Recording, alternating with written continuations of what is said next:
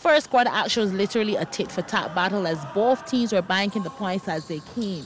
This is Pinelands on the break. Actually, Rashid Maynard who takes it all the way. Tridents will surely respond. Naya Brown steals, bobs and weaves back down court and passes off the air, and Weatherhead, who posts up just inside the arc, that was smoothly executed.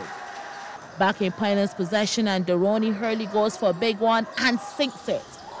The schoolboys showed they had the goods too. Khalil Austin, another nicely executed too. But the Pinelands unit also had a rock-solid defense. Maynard again steals and sends a cross-court pass, almost out of court, but when all hands are on deck, the mop-up job is easy. Hurley finds Devron Knight deep in the D, and he puts on the finishing touch.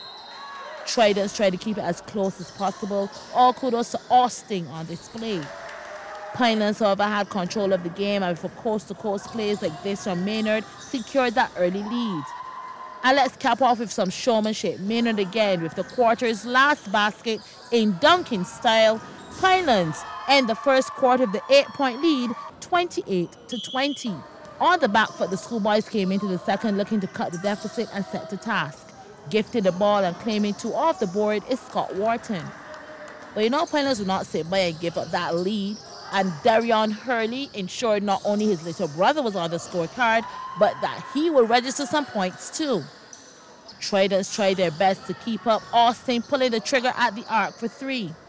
But Pinelands had things under control. More off the board, 2 more, as they will go into the half with the 50-36 lead before taking the overall win at 111-50.